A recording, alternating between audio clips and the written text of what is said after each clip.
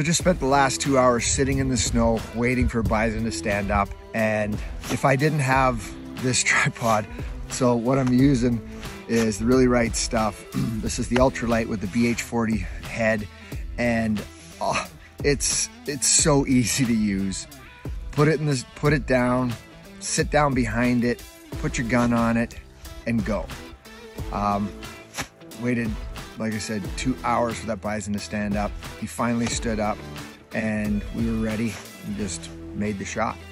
Now, without this, in a a bipod, or you're putting it in the crotch of a tree or off of some branch, or trying to go prone, you're 2 hours, you're just gonna freeze to death. So this is it's an amazing tool, and I can't believe that somebody didn't tell me about it years ago, because the difference that it has made in our ability to just sit in the snow for 2 hours versus trying to lay down and moving around, and it's absolutely amazing. And if you don't use one, I absolutely recommend that you do.